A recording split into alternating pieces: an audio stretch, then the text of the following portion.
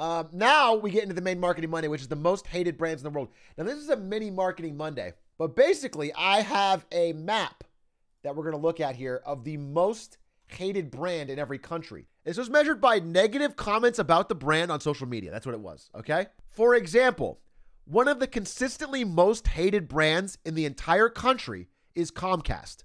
People that actually use the product consistently hate it because it's a dominant monopoly that overcharges and underdelivers on service. But Comcast is not on this list because people don't complain too much on social media. They just actually hate the company. What do you think the most hated brand in America is? No, the answer is Uber. Uber is the most hated brand in America. Canada, Sony. Canadians complain about Sony more than any other brand on social media. Taiwan hates Tesla, based.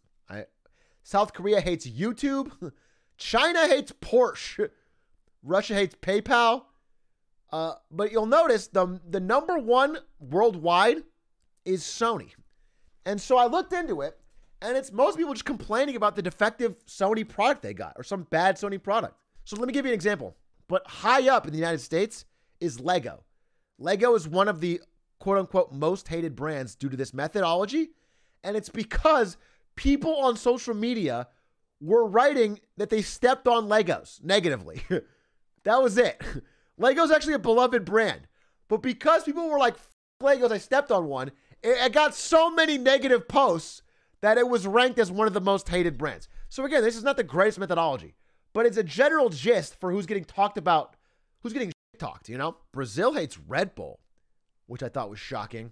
And again, just the amount of Sonys you see around the country. Finland hates Ferrari. I guess they are kind of like, Ferrari seems like not what Finland is about. Finland is all about like egalitarian, low wealth gap.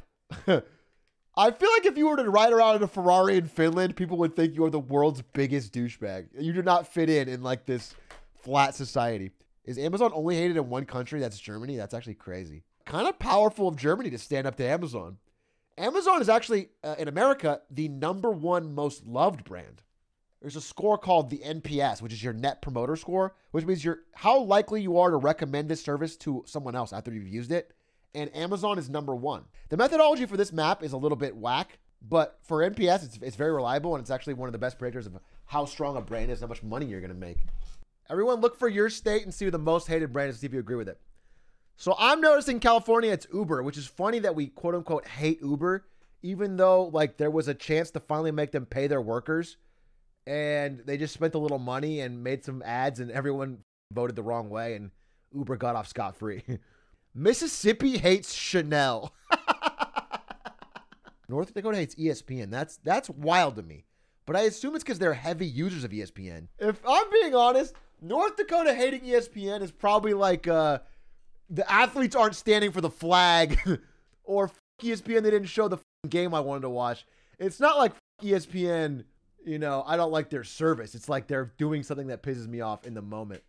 Alaska hates Starbucks. Really? Are there Starbucks in Alaska? I assume so. There's got to be. Wouldn't you want or need coffee with a 16-hour night? Virginia hates Huawei. That's hype. Virginia's got, oh, you know what? This might be because Huawei like made a fake factory, I think. Didn't Huawei have that deal that they were going to quote unquote bring a bunch of jobs to America and then made a bunch of essentially fake factories and empty, they bought a bunch of office buildings and filled them with like 4 employees just to fill the exact terms of the agreement so they could still fulfill the contract they made to bring, quote unquote, bring jobs to get the break.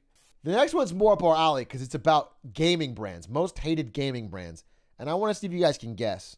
We're going to start with Canada. What do you think Canada's most hated brand is in gaming? Game Freak. Creators of Pokemon. And that's also in the United States. You know why I figured out what this is? People only mention Game Freak negatively. I looked this up. If you say Pokemon, you're happy. If you say Game Freak, you are almost certainly mad. No one has ever said, good job, Game Freak. If they say Game Freak, they hate you. They're always mad. I looked it up. So here's an example. I did some research. Here, I just looked at all the Game Freak posts and they're all negative and they're always like the developer. But here's an example of one that would be classified as negative. And it's a guy, I guess, cosplaying as a Pokemon who said, "God damn it, I just heard a rumor I'm not going to be in Pokemon Legends Arceus. F Nintendo and f Game Freak." With a broken Switch. Game Freak, when people ask if they can use actual sounds, it's just all negative shit about Game Freak and their choices. These motherfuckers at Game Freak really know how to make a game. The Iron Curtain of Ubisoft is hated across all of Europe, and I think that's pretty accurate. Where's EA? It's crazy EA is not on here, and I don't know what to say about that other than it can't be 100% accurate because it's probably... Also, you gotta figure, like, EA has FIFA, right? EA is FIFA and Madden, and that's a lot of people who aren't part of, like, what you'd consider the gamer block that are always bitching about, like, Star Wars Battlefront. Oh, fast food brands. Okay. Now, this is pretty common. This is probably the most accurate one because people talk about fast food on social media a lot. There's not much you can debate on social media without people getting too mad. And fast food and, like, pineapple on pizza are, like, the two things. United States, bro, this has got to be because people complaining about deliveries. It's got to be. But it's Domino's. Domino's in the United States, Orange Julius in Canada, which actually, first time I agree with Canada, because Orange Julius is where I got arrested in Atlanta when I was trying to steal the Orange Julius Wi-Fi in that mall. China hates Subway, which is just a declaration of war, really. Taco Bell, who's saying fuck? Mexico hates Taco Bell? That makes so much sense. A quote-unquote Mexican food company founded by a white guy named Glenn Bell who made basic-ass tacos. Taiwan, Pizza Hut. Philippines, Pizza Hut. Japan, Taco Bell. Bro, the reason Japan hates Taco Bell is because it's so bad there. I had Taco Bell in Japan and in Korea. They make it different. It's like they don't have cheese or something. I'm not sure what it is, but they make it different, and it tastes way worse. Why does Canada hate Orange Julius? Any Canadians want to tell me? Quack. Quack. Chime in. Why does Canada hate Orange Julius? It's not good. Quack's Twitter. 100 rants on Orange Julius. Domino's in Italy is really funny. It's funny seeing Taco Bell being hated in Mexico and Domino's being hated in Italy. That's actually fire, dude. If I had to say globally what's the most hated, I feel like people shit talk Burger King more than anyone else in my mind, but I could be wrong. Nobody gasses up Burger King. You know what I'm saying? People will say like positive things about everything else here. People always eat Burger King begrudgingly. Similar to Genshin Impact, if you expect dog shit, there's nothing to complain about. Yeah, I guess that's true. It's like, who's going into a Burger King and expecting greatness and then getting on social media being like, I was so disappointed today. I went in for my classic Whopper that I know is all-time great burger, and it was only mid. Oh, there is Tech Brands. Although Tech Brands is literally, we can go this one quickly. Tech Brands is almost all Microsoft. Probably Windows complaints if I had to guess. They say Facebook is also huge.